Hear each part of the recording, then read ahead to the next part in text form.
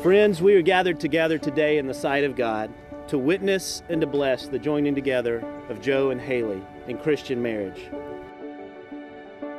The covenant of marriage was established by God, and it is a covenant that you are making today. Haley and Joe come to give themselves to one another in this holy covenant. God created us for love. He created us so that we could experience love.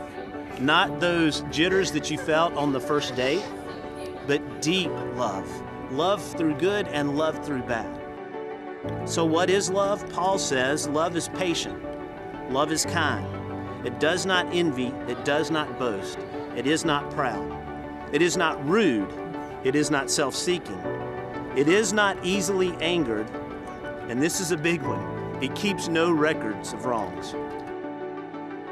In the name of God. In the name of God. I, Joe. I, Joe. Take you, Haley. Take you, Haley. To be my wife. To be my wife. To have and to hold. To have and to hold. From this day forward. From this day forward. For better, for worse. For better, for worse. For richer, for poorer. For richer, for poor. In sickness and in health. In sickness and in health. To love and to cherish. To love and to cherish. Until we are parted by death. Until we are parted by death. This is my solemn vow. This is my solemn vow.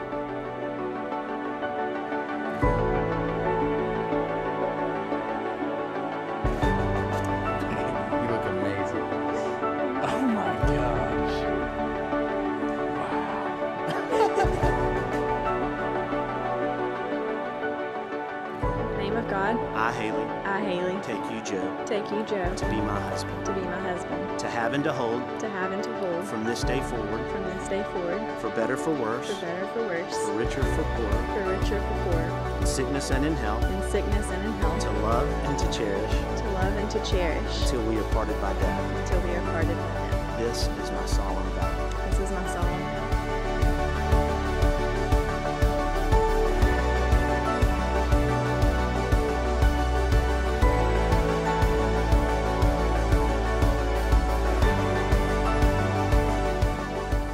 Now that Haley and Joe have given themselves to each other by solemn vows, with the joining of hands and the giving and the receiving of rings, I pronounce to you that they are husband and wife, in the name of the Father, and of the Son, and of the Holy Spirit. Those whom God has joined together, let no one pull apart. Joe, you may kiss your bride.